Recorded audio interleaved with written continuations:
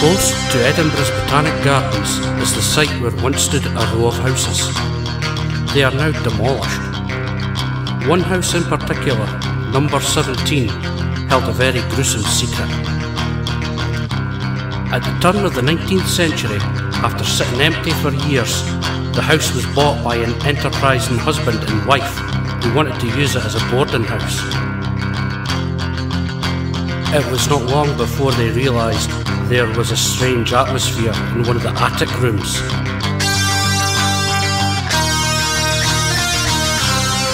People were reluctant to enter this room, let alone use it. It seemed as if something or someone was in the room with them.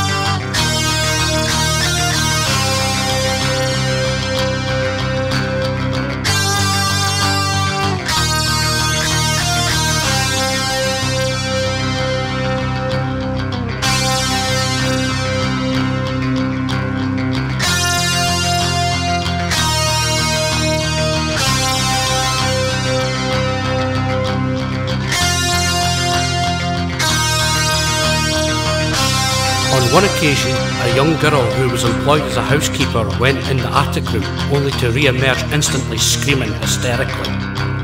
She collapsed with shock, and when she was revived, she could not be enticed to describe what had terrified her in the room.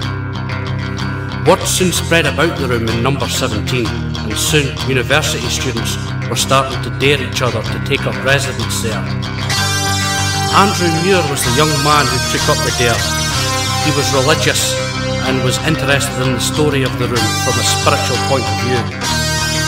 He spoke to the owners of the house and offered to spend a night in the room. The owners agreed and gave Andrew Muir a bell along with instructions to ring it if he saw anything. Everyone in the house went to bed and left Andrew to his lonely vigil in the attic room.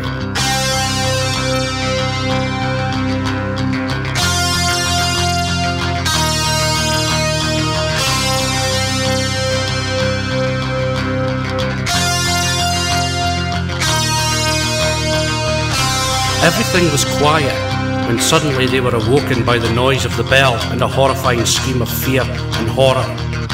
Everyone rushed to the room and found Andrew Muir lying dead, and the bell was at his side. On his face was a look of abject terror. Had he seen something so horrible that it literally frightened him? After this incident, the room was never used again, and the house was demolished 20 years later.